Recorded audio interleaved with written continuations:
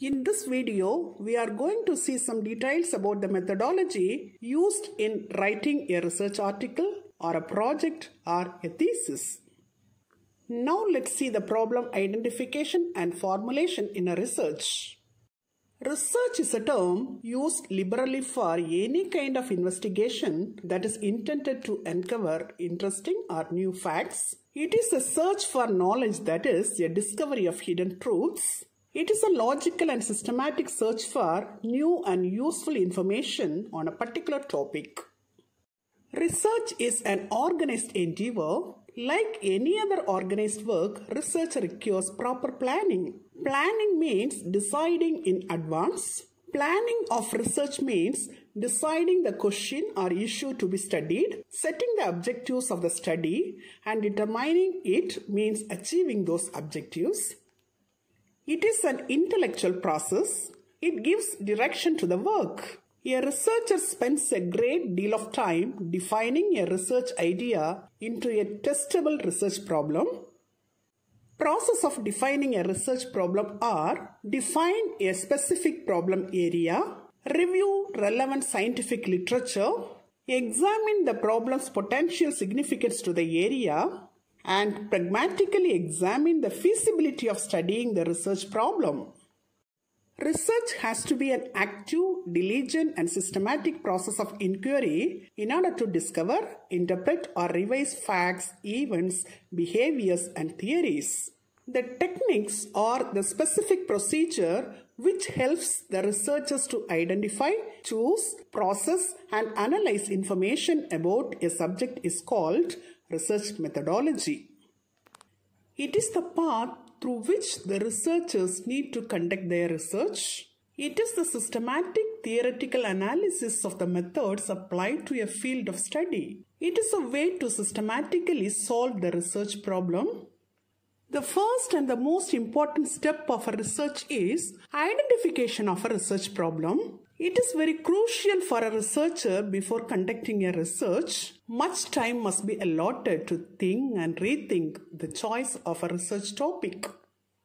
The subject or the topic must make the researcher to be engaged throughout the research and writing. Library materials and other print and electronic information resources must be consulted to refine the topic.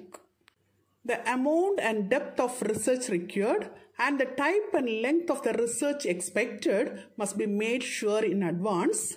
Then the topic chosen is to be investigated or analyzed descriptively and experimentally. The research problem also has an important social function. The selection of an appropriate research problem out of the identified problems requires evaluation of those alternatives against certain criteria. The problem should be challenging and the researcher must have some sort of interest in the research problem.